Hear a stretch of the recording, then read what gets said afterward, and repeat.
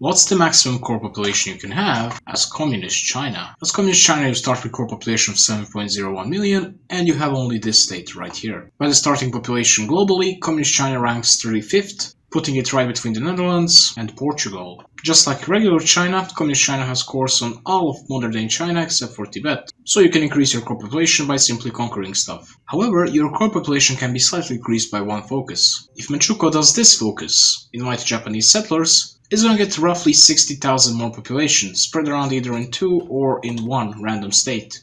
So if the Manchukuo does that focus, once the Communist China conquers all of China, it's going to have total core population of 490.05 million. Without that focus, it would have 489.99 million core population. Very small difference, I know.